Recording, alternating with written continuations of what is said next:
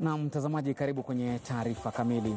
Tunaanza matangazo yetu ya KTN leo na sherehe za Jamhuri, ambapo Rais Uhuru Kenyatta ametoa changamoto kwa idara ya mahakama kuwajibika zaidi kwenye vita dhidi ya ufisadi.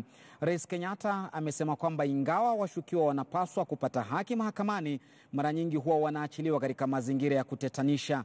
Jeff Kirui alishuhudia rais akiyasema hayo ndani ya magwanda ya kijeshi. Hafla ya kuadhimisha siku Kenya ilijinasua kutoka mikono ya beberu na kujitwalia mamlaka ya kuwa jamhuri iliandaliwa katika uga wa Nyayo jijini Nairobi.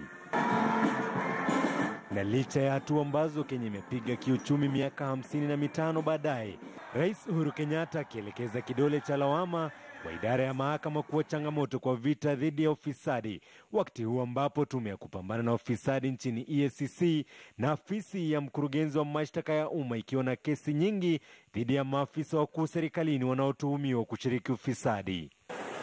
Those individuals, I agree, deserve fair trial, but nothing more than that. Kenyan spirits are dampened when we witness suspects released on ridiculously low bail terms, interference in legislative processes, and the use of the court process to delay justice. Na Kenya ikizidi kutia mikataba na mataifa ya kigeni ya kurejesha pesa ambazo zinadaiwa kufujwa nchini na kuhifadhiwa kwenye akaunti za benki za kigeni, Rais Kenyatta ametoa onyo kali kwa wanaopanga kuwafilisi wa Kenya zaidi. You can run, but you will never hide. We will catch up with you and make you pay dearly for every coin stolen from Kenya. Rais Kenyatta akitoa changamoto kwa umma pia kuwajibika zaidi na kujihusisha kwenye vita hivyo dhidi ya ufisadi.